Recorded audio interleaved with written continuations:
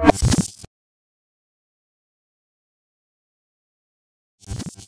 hello YouTube, I'm Karan from India, and in this video I'm going to talk about how to show mouse hover in your patch programs.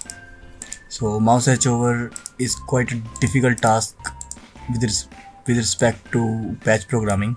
So we have got plugins for this purpose to detect the current mouse position and do a specific task on the CMD console according to that position.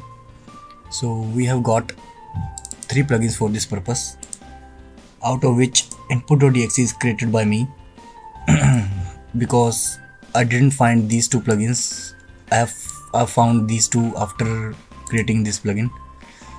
So let's look at them one by one. What are their advantages and what are their limitations? I will start from the input.exe, and as you can see, let me open it in the separate window so you can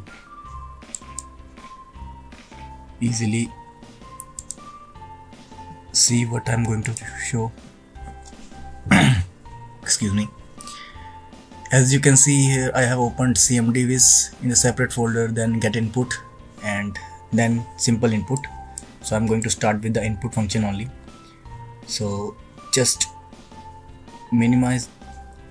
I have just double click on the input, and as you can see I am moving my mouse and a little dot with my mouse cursor is moving within the CMD console. And as you can see, there is a text, hello, I am a text, please hover me, so, or hover me. So I can highlight the text by hovering the mouse on it. So this is mouse hovering effect in the CMD console. You can achieve it simply using input.exe plugin, which is of 1.2 MB of file size. I have used padbox in to put that little dot at the same position as that of cursor. So technically this file is using 2 plugins. The file size is 867 bytes, which is quite small, while in the case of get input the size is about 1.7 KB, and it is showing a quite amazing output on the console. And as you can see, as I'm going over these boxes, the color is changing according to the color written on it. So if I can select B, then it is showing me selected color B. On the other hand, CMD viz is similar to input, whether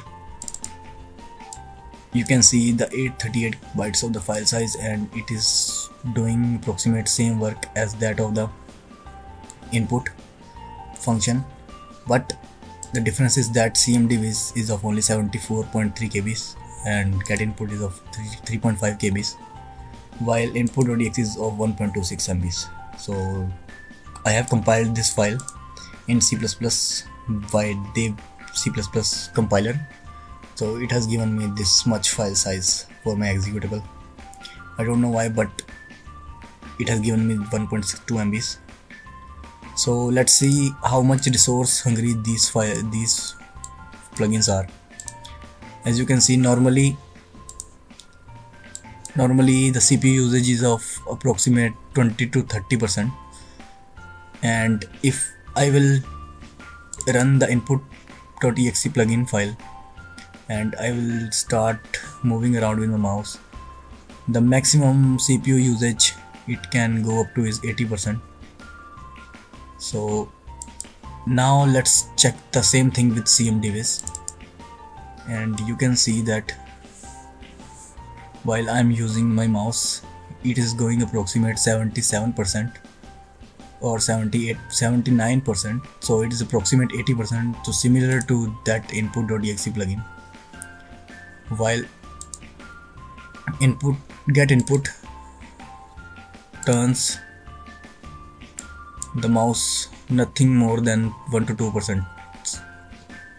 As you can see that I am moving my mouse quite fast in the console window, but all I can see is only 2% of difference in the CPU usage, or 3 to 5%. So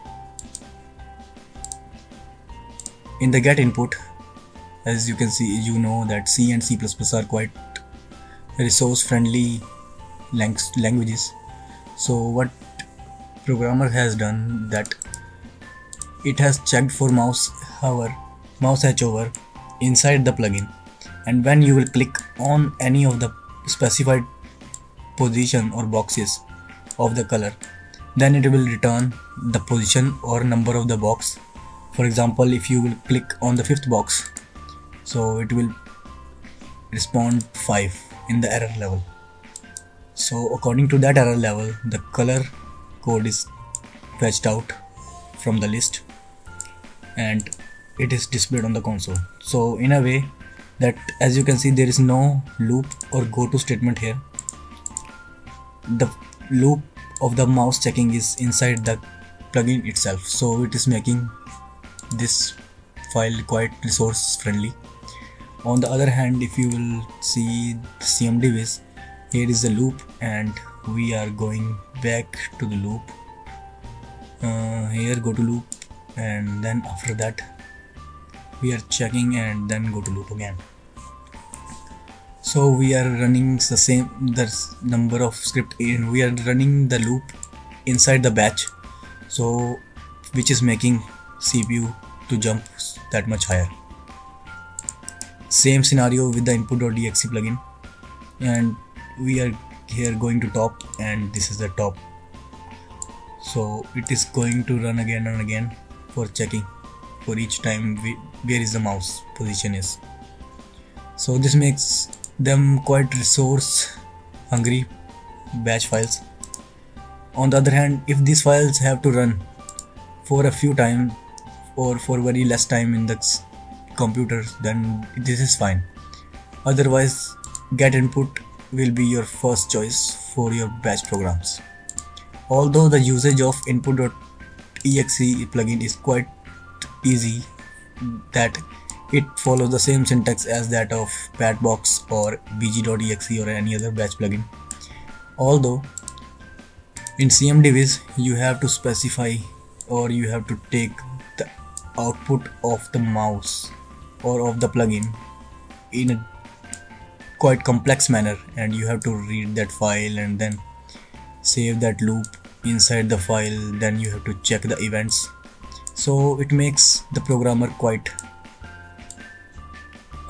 uncomfortable while using this plugin for the first time, because they are not using the standard computations or standard for the patch that we have created using Batbox or bg.exe. On the other hand, input.exe is also quite complex. You have to set the colors and the positions of the boxes, then you can simply use the positions and that of the colors. Please visit other videos or watch other videos related to these plugins and you will know how to use them. I have tried to compare these plugins, but this video is going quite long, so I will compare them in the next video. So that's it for now. You can download these files from the link given below, and thanks for watching. Feel free to comment. Bye bye. Please subscribe to my channel.